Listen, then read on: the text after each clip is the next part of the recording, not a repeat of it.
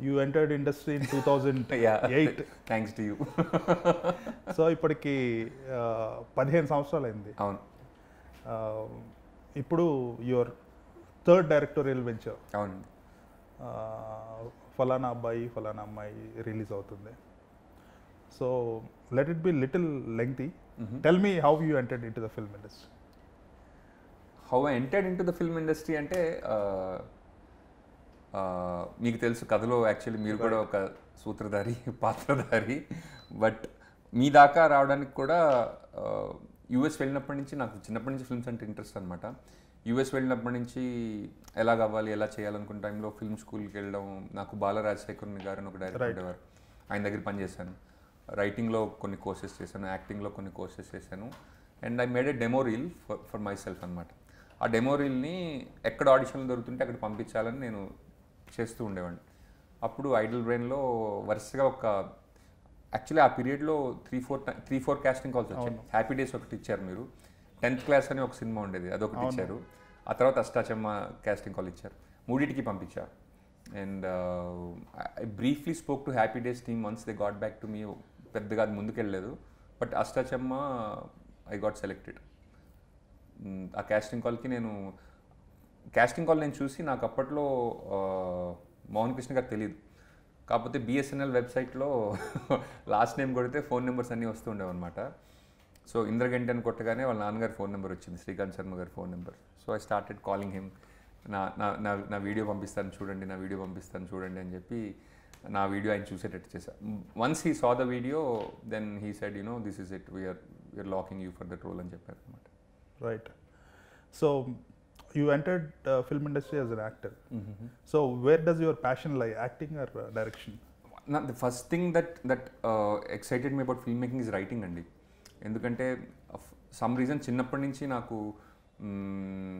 క్లాస్లో టీచర్స్కి పాఠాలు చెప్పడానికి లేనప్పుడు కొంచెం క్లాస్ నన్ను ఎంగేజ్ చేయమంటూ ఉండేవారు.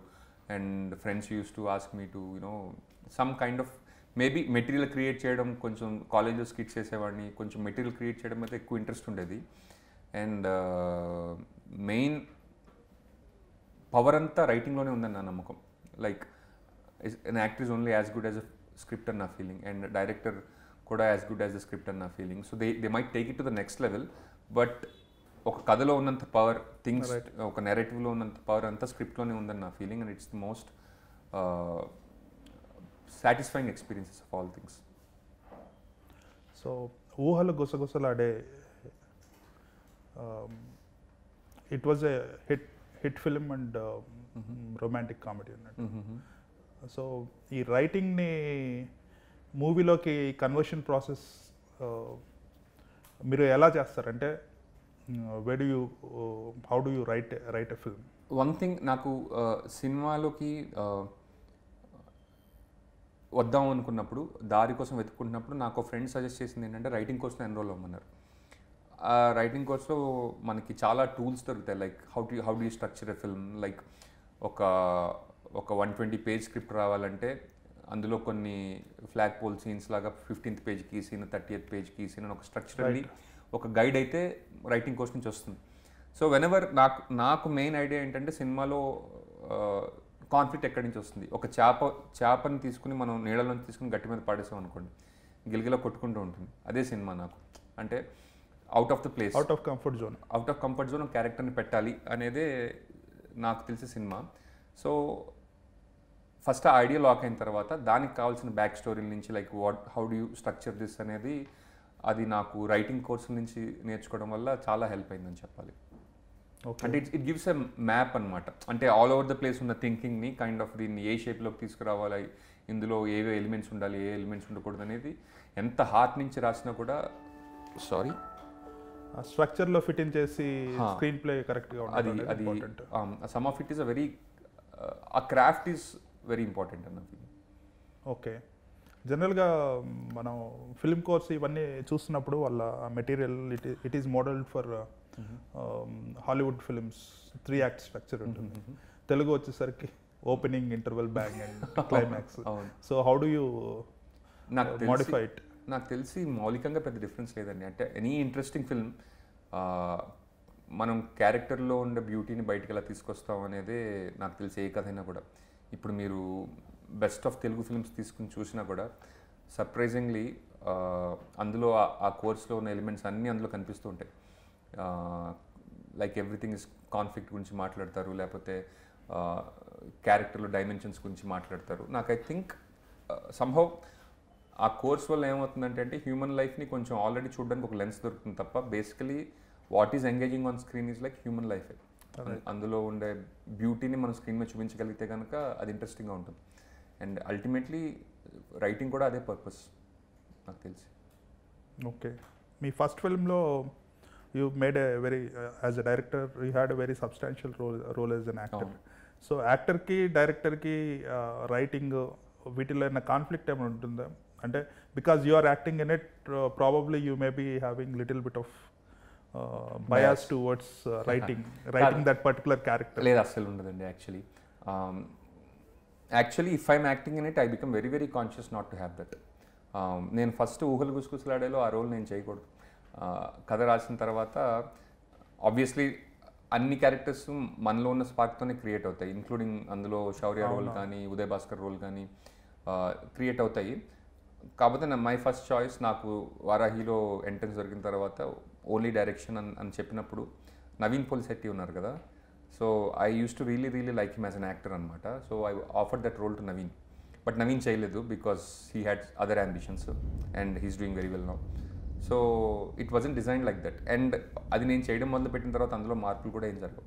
ఇంకొకటి, నాకు the greatest satisfaction is when the film as a whole works.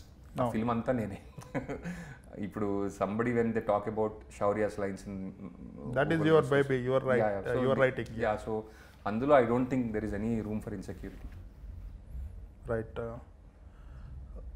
మీరు డైరెక్టర్ అయిన తర్వాత ఇప్పటికీ 14 to 23 9 yearsలో జస్ట్ 3 ఫిల్మ్స్. ఇంత తక్కువ సినిమాలు చేయడానికి ఏంటి కారణం? యాక్చువల్లీ నాకు if I make one film every 2 years I think I'm good. ఎందుకంటే నాకు రైటింగ్కి ఒక 6-7 months ఈజీగా పడుతుందండి ఎవ్రీ స్టోరీ. ఇప్పుడు మై నెక్స్ట్ ఫిల్మ్ ఏదైతే ఉంటుందో I have a base line idea, దాన్ని కంప్లీట్గా డెవలప్ చేయడానికి I think it will be 6-7 months from now easily. And అక్కడి నుంచి సెటప్ చేసి, బికాస్ నేను ఒకసారి స్క్రిప్ట్ ఫినిష్ చేసిన తర్వాతే యాక్టర్స్ దగ్గరికి వెళ్తా, సో వాళ్ళ టైమింగ్స్ అవన్నీ సెట్ అవ్వడానికి నాకు that is the most tricky part of film making for me. అది నాకు ఇంకా I do not know how to crack it. ఎందుకంటే ముందు నుంచి యాక్టర్స్ని తీసుకొచ్చి వాళ్ళ కోసం కథ రాసే స్టేజ్ ఇట్ సమ్హౌ నేను అందులో ఫిట్ కాలేను కూడా. So if I make one film every 2 years I will be really happy. And అనుకున్నవన్నీ అనుకున్నట్టు జరిగితే this film should have come in 2019. కాకపోతే కొంచెం delay, then 2020లో Covid happened and then 2 years ఆగాల్సి వచ్చింది. So we are coming out now. But I think on an average, if COVID రాకపోయింటే I would have made like 4.5 films till now. But hopefully, I have. When you say about casting, 3 సినిమాలకి నాగశౌర్య అని వచ్చాడు అల్టిమేట్గా. అవును. So at the end of the day your writing, మీరు రాసిన character Naga Shaurya లాగా కనిపిస్తుంటుంది. అవును. For others. అవును. యువర్ రైటింగ్ అవును కి రిప్రజెంటేషన్ నాగశౌర్య అనే విజువల్ రిప్రజెంటేషన్ ఆల్రెడీ వచ్చేస్తుంది. How are you going to? అది యాక్చువల్లీ ప్లస్ అండి. అంటే నేను శౌర్య పెర్ఫార్మెన్స్ ఎప్పుడు చూసినప్పుడు నా స్క్రిప్ట్ నేను చదువుకున్నట్టే ఉంటుంది. అంటే he looks very different in your films basically.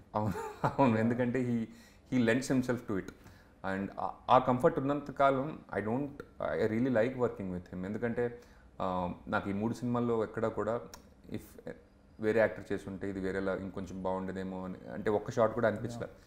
And 3 నాకు చెప్పాలంటే 3 different రోల్స్. లైక్ ఊహలు గుసగుసలాడిన చామ్ అండ్ జో అచ్యుతానందలో కొంచెం సబ్మిసివ్గా ఉండే brother, how he wants to not rebel but stand up to his brother and ఈక్వల్గా, అంటే after there father Hess passed away ఆ రెస్పాన్సిబిలిటీని ఇద్దరు, అంటే నేను నీ షాడోలో ఉండకుండా I want to be my own man అనేది ఇద్దరు పడే ఒక స్ట్రగుల్ చాలా బాగా పోర్ట్రే చేశాడు. And is a wonderful actor, అందులో ఎటువంటి డౌట్ లేదండి. ఈ ఫిల్మ్ చూసుకుంటే I heard it is like the story spread over few years. So అతని లుక్స్ కూడా from teenage to kind of yes late 20s, అవునండి, సంథింగ్ లైక్ దట్. సో ఇంత ఇంత డ్యూరేషన్ ఉన్న కథని మీరు విజువల్స్లో కూడా వాళ్ళ ఏజ్ ప్రకారం ట్రాన్స్ఫర్మేషన్ ఇవన్నీ చూపించారు. So what are the precautions you have taken? Precautions కాదండి, that was the most exciting factor for me. ఏంటంటే ఈ సినిమా 10 years వాళ్ళ లైఫ్లోంచి 7 chapters నేను పిక్ చేసుకుని ఈచ్ చాప్టర్ 20 minutes ఉండేటట్టు డిజైన్ చేసుకున్న కథ.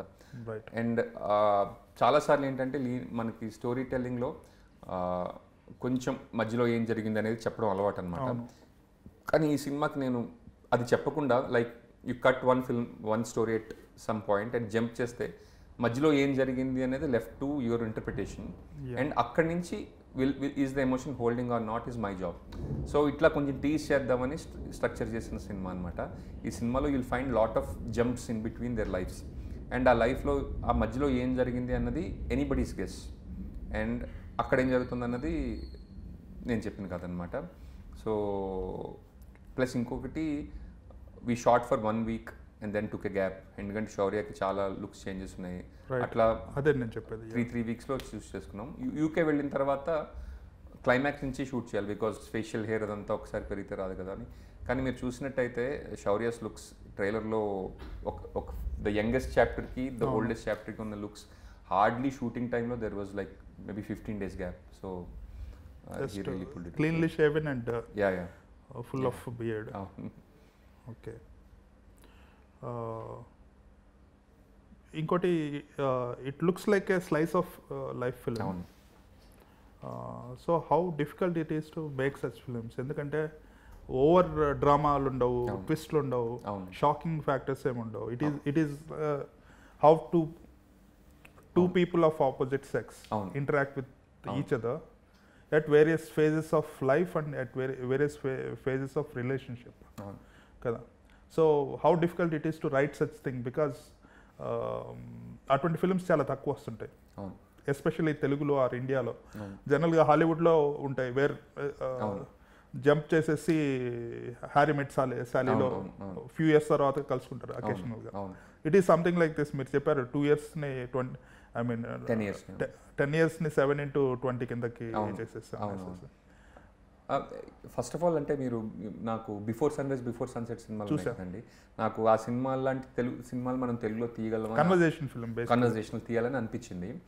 అండ్ ఇది వరకు నేను ఊహలు గుసగుసలాడేలా కానీ జోచితానందలో కానీ వెనెవర్ ఒక లాంగ్ షాట్ మనం కట్ చేయకుండా హోల్డ్ చేయగలమా అని ట్రై చేసినప్పుడు నాకు సంహౌ ఎడిట్ రూమ్లో ఇట్ వాజంట్ వర్కింగ్. అరే this long shot is not working, దీనికి ఏమైనా కట్ ఉండాలని. Like why is this shot not working in my film where it's working in other Hollywood films అని చూసినప్పుడు the way they use there sound is very natural అండి. అంటే dialogues కానీ they sync sound and music చాలా తక్కువ పడతారు and everything is natural sound. So sound is the key for ఆ రియాలిటీని create చేయాలంటే సౌండ్ కీ అని అర్థమైంది అనమాట. సో అది ట్రై చేశాను ఈ సినిమాలో. లైక్ సౌండ్ నేను చాలా సింక్ సౌండ్ చేసాము. ప్లస్ బ్యాక్గ్రౌండ్ స్కోర్ కూడా చాలా మినిమల్గానే ఎక్కడెక్కడ ప్లేసెస్ ఉన్నాయి అక్కడక్కడ వాడుతూ వచ్చి స్క్రీన్ మీద జరిగేది మన ముందు జరుగుతుంది ఒక ఇంట్లో అన్న టైప్లో రియాలిటీని క్రియేట్ చేయాలని ట్రై చేశాను.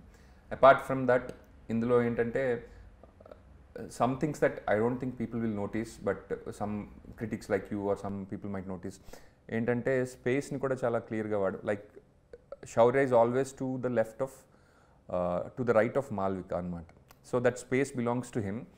అండ్ మళ్ళీ వాళ్ళిద్దరి మధ్య డిస్టెన్స్ వచ్చిన తర్వాత once he comes back in to hear life he is always on the left side, other side.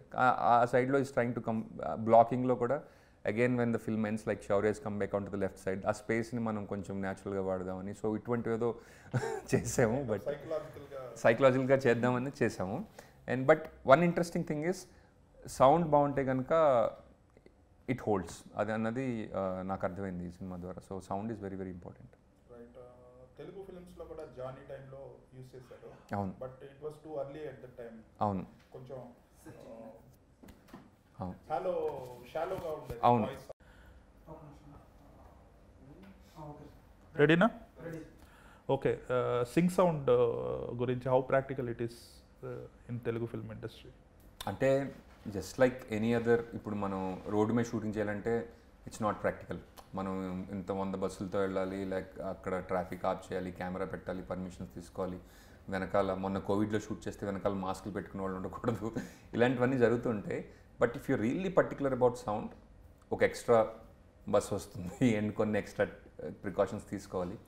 కానీ సౌండ్ యాడ్ చేసే వాల్యూ ఫిల్మ్కి దాన్ని ఇగ్నోర్ చేయలేమని నా అభిప్రాయం అండి. సో స్లోలీ మన తెలుగు ఫిల్మ్ ఇండస్ట్రీ కూడా I think it should move to A place where మనం రికార్డ్ సౌండ్ ఆన్ సెట్ స్టేజ్కి వెళ్ళాలని నా అభిప్రాయం. ఓకే, మీరు యాక్టర్గా చాలా ఫిల్మ్స్ చేశారు. మెయిన్ హీరోగా చేస్తే ఈ మధ్య అంత క్లిక్ కాలేదు. మీరు you acted under other directors, మీకు మీరు ఎందుకు రాసుకోవట్లేదు? First of all I'm not against it, but I'm also not for it. అంటే అల్టిమేట్లీ ఫిల్మ్ మేకింగ్లో సాటిస్ఫాక్షన్ రావాలి అన్నది నా గోల్. అండ్ ఒక మంచి కథ చెప్పినప్పుడు ఆ సాటిస్ఫాక్షన్ యాజ్ అన్ యాక్టర్గా మీరు పేరు పొందిన దానికంటే ఎటువంటి తక్కువ సాటిస్ఫాక్షన్ కాదన్న నా నమ్మకం. అండ్ సమ్టైమ్స్ ఇప్పుడు ఉదయ్ భాస్కర్ రోల్ నేను చేసినప్పుడు ఆ రోల్ నేను చేయగలను, నాకు బాగా చేయగలను నాకు అనిపించింది అప్పట్లో. And sometimes down the line కొన్ని ఐడియాస్ ఉన్నాయి which I think I'll fit, I think I'll do a great job as an actor. And so much is happening. పక్క నుంచి OTT platforms are trying to make content, ఓ పక్క నుంచి theatres are also wanting content. So actually ఇప్పుడు నా work 2 streams కింద కూడా split అవుతుంది. So I think ఫ్యూచర్లో definitely there will be a project where I right and I act, but for me that's not a compulsion. Right. ఇప్పుడు మీరు చెప్తున్నారు OTT అనేసి, ఓటీటీ థియేట్రికల్ కంటెంట్ అనేది ఉంటుంది కదా. సో మీరు తీసే సినిమాలు థియేటర్లో ఎంజాయ్ చేయొచ్చు. Okay. At the same time థియేటర్స్లో enjoy mass films you enjoy lot in theatres, but you won't enjoy that much in OTT. whereas certain films you won't enjoy in theater but you watch OTTలో లీజర్గా చూస్తే enjoy చేస్తారు. But romantic rom-coms or romantic dramas or something that goes well with both I mean both theatrical and ఇది. మీరు how do you decide whether it has to be made on OTT or theatrical when you decide for your future? కాదు అంటే first of all theatre experience is very different from home viewing experience అండి. So if you're making a film like ఆ theatre experience ఉండే films completely different ఉంటాయి. Like for example RRR అంటే థియేటర్లో చూసి enjoy చేసి ఓటీటీలో చూసి ఎంజాయ్ చేసిన థియేటర్లో ఉండే ఎక్స్పీరియన్సే వేరేగా ఉంటుంది. రైట్. బట్ అది పక్కన పెట్టేస్తే content wise OTT is much more flexible. అంటే ఇప్పుడు స్ట్రక్చర్ వైజ్ మనం లైక్ ఫిల్మ్ చెప్పాలంటే దెర్ ఆర్ సమ్ లిమిటేషన్స్. అంటే ఒక ఇలా బిల్డ్ చేసుకుంటూ వెరీ డిఫరెంట్, ఈ క్లైమాక్స్కి వెళ్ళాలి, ఈ ఎలిమెంట్స్ ఉండాలి అనేది కొంచెం ఇంకా రిజిడ్గానే ఉంది. బట్ ఓటీటీస్లో అంటే ఎస్పెషలీ సిరీస్ అది రావడం వల్ల లైక్ దాని స్ట్రక్చర్లోనే చాలా ఫ్రీడమ్ కూడా ఉంది. And I don't think one is inferior to the other. పవర్ఫుల్గా అంటే ఆ మీడియంని దానికున్న స్ట్రెంగ్స్ని మనం వాడుకోగలిగితే సూటబుల్ ఫర్ సర్టన్ కంపెలింగ్. ఇప్పుడు ఫ్యామిలీ మ్యాన్ ఉంది, లైక్ ఇట్ వాజ్ రేజ్ అంటే ఎవ్రీబడి ఒక పంచాయత్ ఉంది, పంచాయత్ లైక్ 1 ఎపిసోడ్ కూర్చొని చూస్తే you watch the whole thing. Make a 3 hour film out of అవును, but you can't make a film out of it. So I think structurally OTT నాకు తెలిసి ఏంటంటే you can pause it for a while and get back to it. But ఫిల్మ్లో you have to hold your attention for 2.5-3 hours at a stretch అనమాట. So ఈ రెండు నాకు I think is the main difference other then the spectacle part of it. Right. So me next film will start in probably in 1 year or this year? I'm hoping అండి. Actually next April end కల్లా నాకు first draft finish అయిపోతే then I start honing it. And ఈసారి ఏమన్నా can I expedite that process అంటే final draft అయ్యేదాకా wait చేయకుండా first డ్రాఫ్ట్లోనే can I move other parts of the film making process అనేది ఒక ట్రై చేసి I want to fasten it a little bit, but let's see how that happens. And what I observed in you is you are not commercial in the sense you go at your own pace. You prefer to be yourself basically instead of and for the kind of success you had You would have landed in so many films if you really wanted. Yeah. But you wanted to do it at your own pace and to your satisfactory levels. So అలా ఉన్నప్పుడు quality వస్తుంది and I don't think you will expect anything you'll be like this. లేదు there are some things that I think like కొన్ని మనం చేసిన సినిమాలను బట్టి దీనికి ఇంత అవసరం లేదు, దీనికి ఇలా కాదు, దీన్ని వేరేలా చేయొచ్చు అని నేర్చుకున్నవి కూడా ఉంటాయి కదండి. సో అది నాకు చేద్దామనే ఉంది. అంటే if it happens faster I will be really happy. Yeah, all your films are more like romantic films. So దాన్ని మించి వేరే జానరాస్ అట్లా కాదండి. అంటే మొన్న కూడా దీని గురించి ఎవరో అడుగుతుంటే ఆలోచించాను.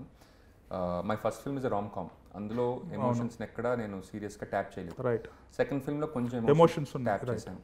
Third film is deeper and I'm an engineer making films. So I come from an engineering background, I'm not a film maker. Right. So I still think I am testing waters with storytelling and మొన్న ఎవరో మాట్లాడుతుంటే like how Mani Ratnam గారు directs films అని ఆయనతో పనిచేసిన ఆయన ఒకటి మాట్లాడుతుంటే నాకు ఒకటి చెప్పండి, what were his first 3 films అని అడిగా.